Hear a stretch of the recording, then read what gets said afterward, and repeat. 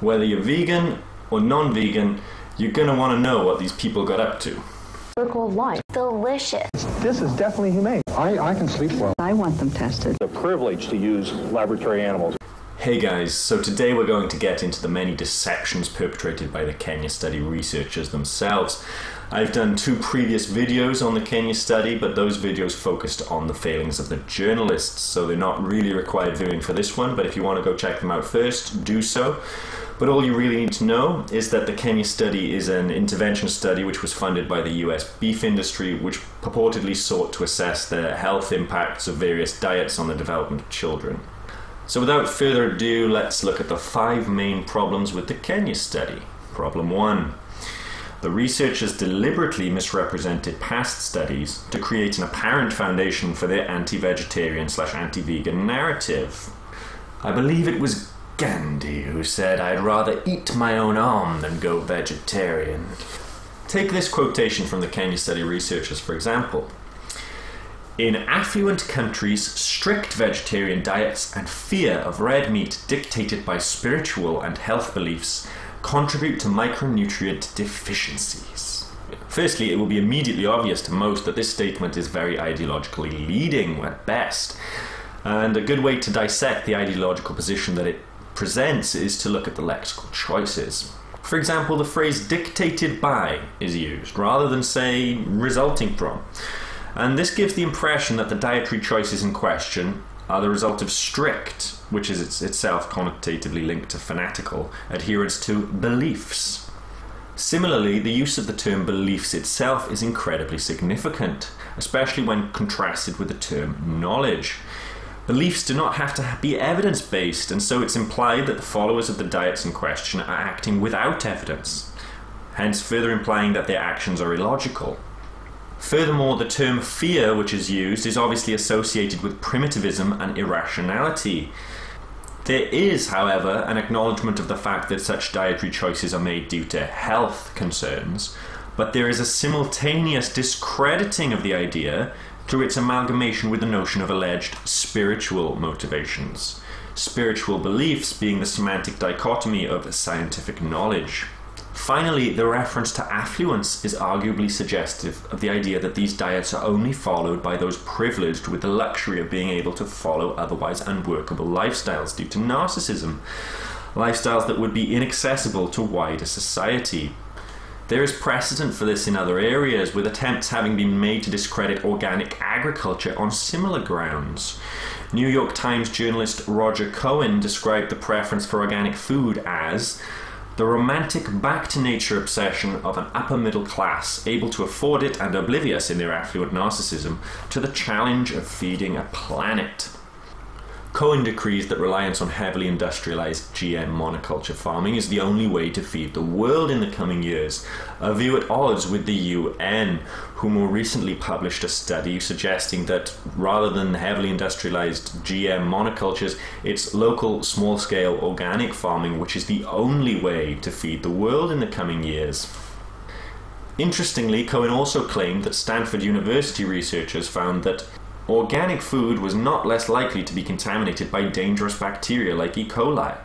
This despite the researchers' explicit conclusion to the contrary, finding that the risk for isolating bacteria resistant to 3 or more antibiotics was higher in conventional than in organic chicken and pork. This kind of deliberate misrepresentation of scientific research is relatively commonplace in the opinion section of the online news media outlets, but we're not talking about journalists today, we're talking about the scientists, the researchers themselves, and as you'll see, they're not above such practices either. Let's continue our examination of the importance of Newman et al.'s lexical choices. So here is ostensibly the same information given by the Kenya study researchers, but I've presented it in a very different way. In countries with broader access to nutritional education, planned vegetarian diets and avoidance of red meat resulting from health knowledge contribute to micronutrient deficiencies. But there's still something very wrong with that sentence, isn't there? So enough semantics, let's look at the more objective lies. Now, as you'd expect, Newman et al. did include a citation for the source they quoted here to demonstrate that, they didn't make this statement up, that they're representing a previous study. So let's look at the relevant entry in their bibliography, shall we? It turns out they were referring to this research paper. You see, I found the aforementioned quotation to be such a transparent and bizarre attack on vegetarianism, and so at odds with mainstream scientific views, that I felt I needed to look into this Dagnelli et al. Study. As is the case with the Kenya study, the researchers on the Dagnelli et al. Study sought to assess the health impacts of various diets on the development of children.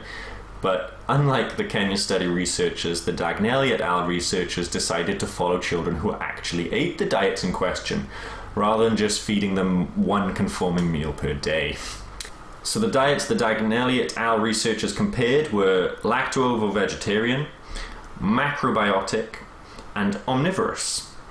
And surprise, surprise, it turned out that the Dagnelli et al. Study found the exact opposite of what the Newman et al. Researchers claimed they found.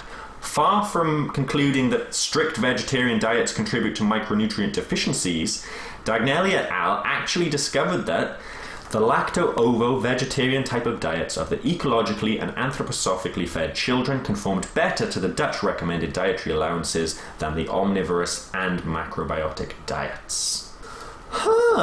So unless we assume that Newman et al. Cannot understand the simplest of scientific conclusions when written in black and white by other researchers, then we have to realize that this constitutes a deliberate misrepresentation of previous research. So the original quotation is not only semantically misleading, but once again patently false.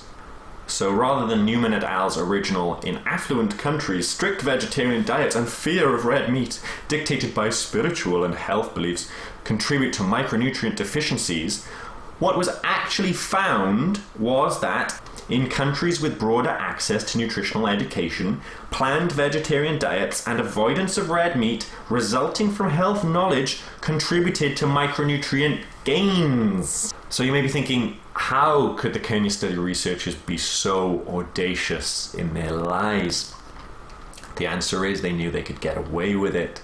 How many people, when reading through a study, will look at each reference and read that study too and cross-check the conclusions and the information therein with what's purported in the aforementioned study? I mean, no one has time for this. Few people have the expertise. Those people probably don't have the inclination. The few who do have the inclination will probably come up against a paywall and be put off there. I mean, I'm bringing this to light, like 12 years after the fact, something like that, on an obscure YouTube channel. I mean, let's face it, the deception worked. They got away with it. Thanks for watching, guys. Keep looking for the truth. When in doubt, follow the money. And tune in next time for Veganism Unspun, where things will get